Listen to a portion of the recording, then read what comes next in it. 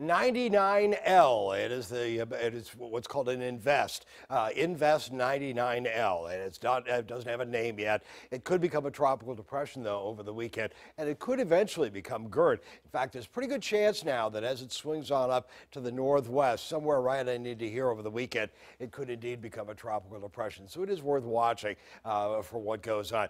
Now, I've tagged a whole slew of forecast models into it to show you what they're all thinking, and they're all just in lockstep, bringing this thing somewhere between Hatteras and Bermuda, and it could become a tropical storm again as it moves well past our area the first part of next week. So we'll watch it, but again, it looks like it should remain offshore, but watch over the weekend.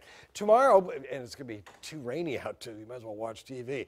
It's going to be rainier coming up for the day tomorrow. We saw a pretty good slug of rainfall during the day today. There's some rainfall already toward the Richmond and Petersburg area. Our future track computer model has that as of the midnight hour, and it's going to move on in overnight. By 4 o'clock in the morning, some rain. 7 o'clock, some more rain by 10 o'clock. We're stopping this thing every 3 hours all the way through the weekend.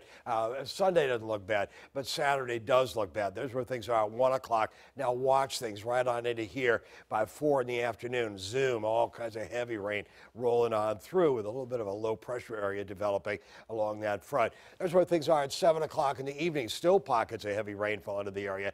And then by later on in the evening, things settle on down. And they stay pretty much settled down during the day on Sunday. Some stray showers at 4 o'clock in the morning, 7 o'clock in the morning, a shower here and there.